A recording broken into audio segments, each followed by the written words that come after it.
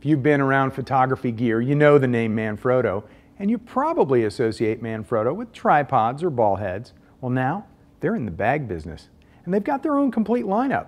Let's have a look at the Pro Bags.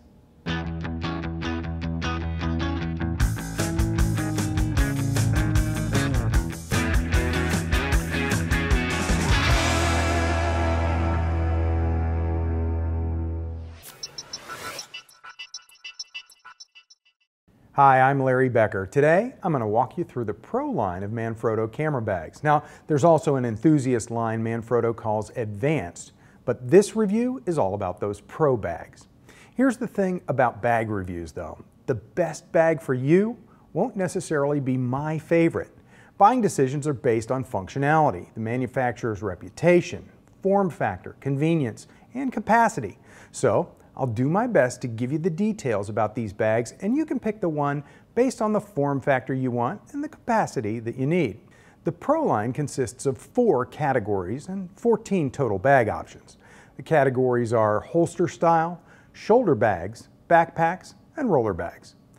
All of the bags in the Pro line have a rigid thermoformed face panel Manfrotto calls exo-tough. It's definitely a Pro bag characteristic, and it serves several purposes, like providing more protection than simple fabric, providing rigidity to help maintain its shape, and to increase the overall durability and life of the bag. I always look for something like this in a Pro bag. The other thing the Pro line of bags all have in common is a focus on keeping the gear in the center of the bag especially secure and protecting it from impact. There are even special dividers included for this, and Manfrotto calls it their Camera Protection System, or CPS. So here's the big topic when it comes to bag reviews: zippers. I've bought and owned several bags, and over the years, if the zipper isn't great, I don't even bother with the bag. The main compartment zippers on the Pro line are great. They're heavy-duty zippers with strong metal zipper pulls, and the travel of the zippers is never impeded by loose fabric. The metal zipper pulls are all long enough that you'll be able to grab them easily, even with gloves on in cold weather. The secondary zippers, though, are all lighter weight zippers, and the zipper pulls are all fabric loops through a small metal ring, rather than those heavy, long metal zipper pulls I mentioned earlier. I was expecting a little bit different fabric for the side pockets where the secondary zippers are. I wish the material was a bit more heavy-duty, like some other bags I've seen and carried.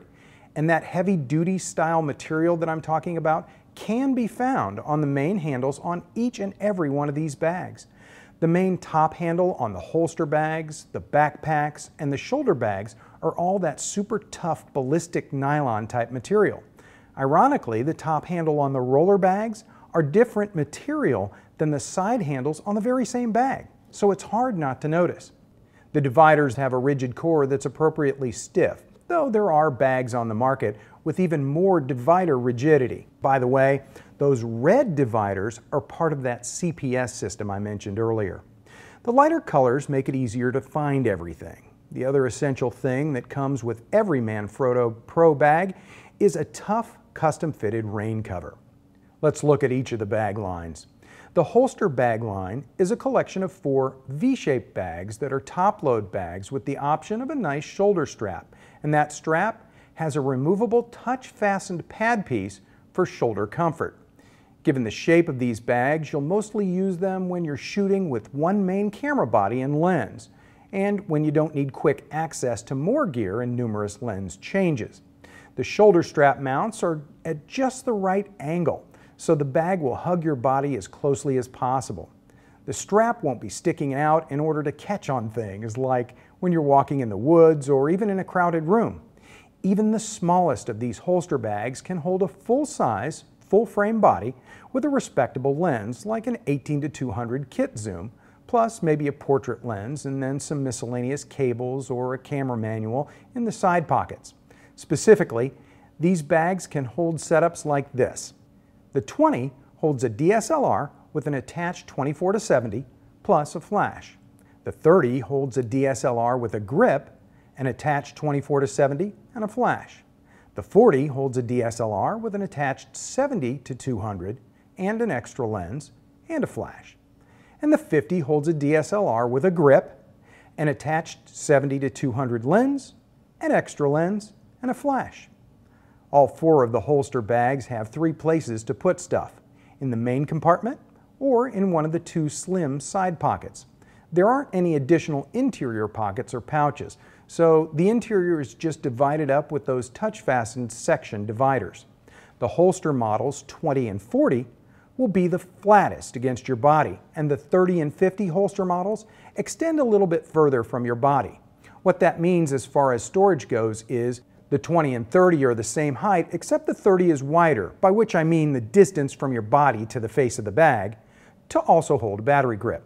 Also, the 40 and 50 are the same height, but the 50 is larger to accommodate a grip. The shoulder bags all have top access one of 2 different ways. You can zip the heavy-duty zipper around 3 of the 4 top edges so that you can flip it open and gain complete access to the top of the bag. Or, if you just want to quickly reach into the middle of the top of the bag, pull the top center zipper and you can reach in through that slot opening. All 4 sizes of these bags have a strap across the back that's intended to secure the bag to a luggage handle. The heavy-duty exo-tough panel on the front of each of these bags unzips on the top and sides, and then it opens accordion style. This reveals little pouches like you'd find in a business bag, and all but the smallest one have an additional slot in that same compartment that runs the entire width of the bag face. This slot would be a great place for paperwork or model releases. The shoulder bags also have a zippered pocket on each side. Inside each shoulder bag, there's at least 1 dedicated slot for a tablet or a laptop, but where the slots are and what will fit changes as you move to larger bags. The Model 10 shoulder bag has a tablet slot inside the main compartment. The 20 has a tablet slot in the front pocket area. That's the one I said could be used for paperwork. The 30 fits an 11-inch laptop inside and a tablet in the front pocket. The 40 and 50 both fit a 13-inch laptop inside and a tablet in the front pocket. The interior laptop slot is removable in the 30, 40, and 50. These shoulder bags will hug your body in a similar way to holster bags. However, if you're going to be swapping lenses a bit more, the wider form factor and more flexible material flap lid, the top slot and reach-in access all mean that you'll be working more quickly with these bags. The 10 and the 20 are probably only 1 lens thick, though the 20 is wider. The 30 is deeper, but there aren't any extra dividers for more lenses. So you can think of it as a deep 20 with the extra room for an 11-inch laptop. Then the biggest 2 bags have dividers for packing lenses 2 rows deep, and they also have larger laptop slots as well. The backpack bags are my favorite form factor, and I love how they open up from the top for quick access to your main body with a lens, or they become a complete workstation on the ground when you lay it down and open it up all the way. The backpack models are a 20, a 30, and a 50. They're about the same width and appropriately narrow as compared to some other backpacks that are out there. The only real difference I could see between the 20 and the 30 is that the 30 is deeper, so that you'll be able to carry additional longer zooms and a camera with a battery grip. The spec sheets say that the 20 holds a DSLR and an attached 70 to 200, 3 lenses, a flash, plus an extra DSLR body. The 30 holds a DSLR with grip and an attached 70 to 200 lens, 3 additional lenses, a flash, and an extra DSLR body. And the 50 holds a DSLR with a grip and an attached 70 to 200 lens, plus 5 more lenses, a flash, and an extra DSLR body. All of the backpacks have interior zippered pouches all along the inside of the main lid, so you'll have lots of space for cables and memory cards, batteries, and similar small items. All the backpacks have 2 outside pockets on the sides, and they all have a slot zipper along the pouch face that adds another shallow storage area. The largest model, the 50, is taller than the 20 and 30, and it has an additional fully padded, removable waist belt. All 3 bags have 4 heavy-duty cloth loops and special straps so that you can carry a tripod vertically on the outside of the bag. Let me take a second here to mention 3 things I really like about all 3 of these backpack models. They all have a full-sized zippered vertical pouch that runs the entire height of the bag, and even the smallest backpack can easily swallow up my 15-inch MacBook Pro, even though the tech specs say it can only hold a 13-inch laptop and a tablet. I love the feel and comfort of the shoulder straps and the holster-style access for your main body and lens, and a complete workstation when you need it. Finally, let's have a look at the 2 roller bag options. These are the 50 and the 70. For traveling with as much gear as you can get away with in a carry-on, these bags are great. Now, I'm not a TSA expert, but based on international travel experience, the Model 50 will more than likely meet the international carry-on size restrictions, and the 70 will work domestically in the US. There's an outside fabric double pocket on each case, but I wouldn't put too much in either pocket because depending on the handle that you're using, the pocket may end up on the ground under the weight of your bag. You know, I love the vertical laptop slot in all the backpacks, and these both have that slot inside the lid. And that lid also has restraining straps to hold the lid at around a 90-degree opening. And you can unclip them and flop the lid all the way open and have one of those cool on-the-ground workstations I mentioned.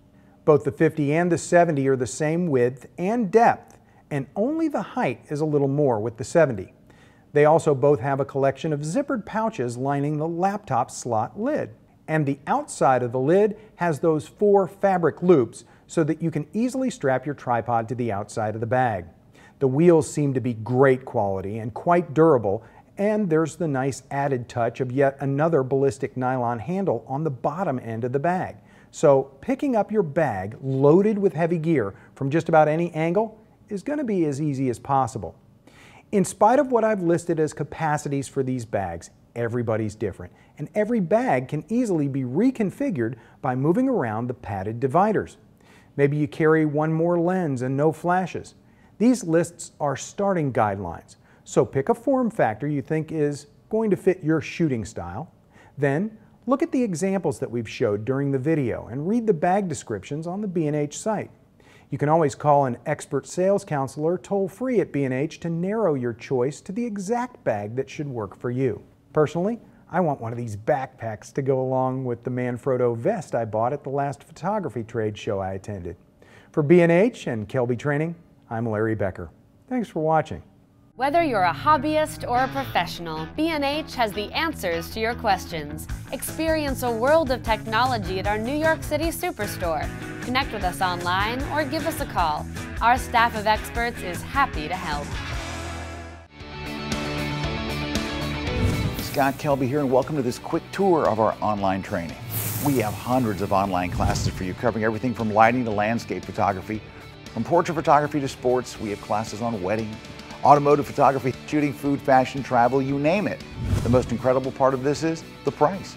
You get all of this for just $199 a year, or you can pay monthly for just $24.95. 24-hour a day, 7-day a week access from anywhere in the world. I invite you to join with us today and start learning right now.